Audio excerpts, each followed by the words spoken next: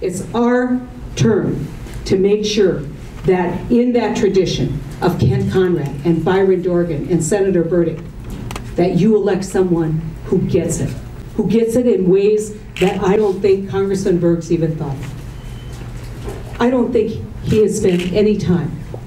You know, I have to tell you a quick story. You know, I went to Fort Berthold at the very end of my time as Attorney General, and I was walking through the administration building, going to a meeting, and this small child who was out of school that day, I think it was like one of those holidays, and came running up and said hello to me. And I heard this woman behind me say, even the little children here know her. Even the little children know her.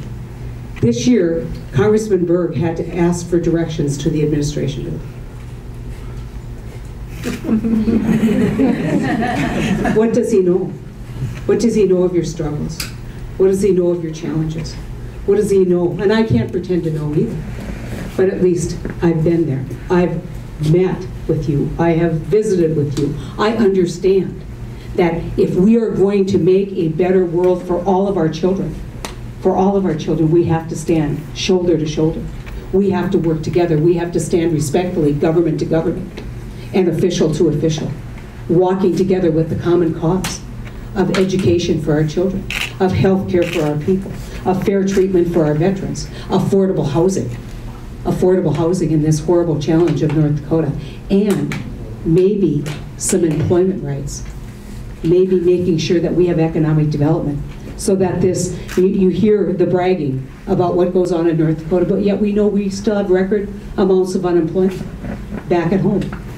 How do we fix that? More education, more degrees per person, but yet no education, no employment opportunities. How do we fix that? We fix that by electing someone who knows those struggles, who hears about those challenges. And I will be so proud. I will be so proud to represent you and be your voice in the United States Senate.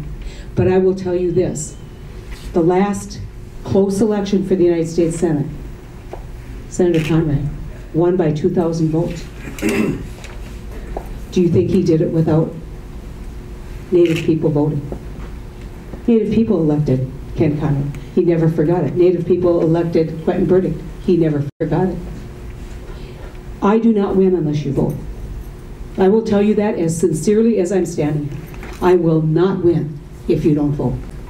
This race is like this, and the secret and the ability to put it over the top is to ask you to please vote yourself, and to get your family to vote, get your friends to vote, know where you go to vote, and get those votes in early. And I will tell you that on election night, when you turn on your television, and NBC or ABC or CBS or CNN, whoever it is, says, can you believe it? This red-headed girl from North Dakota won a United States Senate seat. You say, with Native help. With Native help. Thank you all. Thank you all. Thank you. No, the Native name that I was given translates into never turns back. That's the Native name that I was given. I can tell you something. We get Heidi Heitkamp in the United States Senate. She will never turn back. And she will never turn her back on people who helped her when it mattered the most. She cares about all the people of North Dakota. Not just the people at the country club, all the people. This election is in your hands. This race is just as close as it can be. It is going to be decided by the individual decisions of people in this room and rooms all across North Dakota.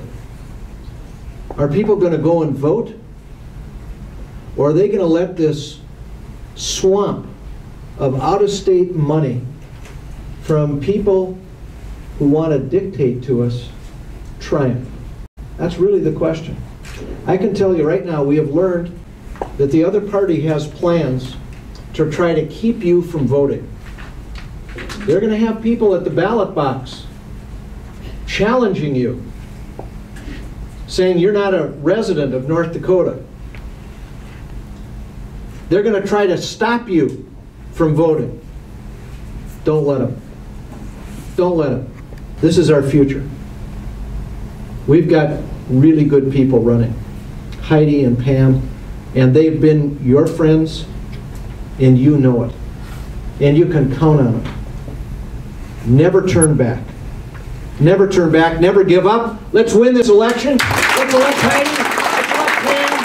Let's elect our candidates up and down the ballot.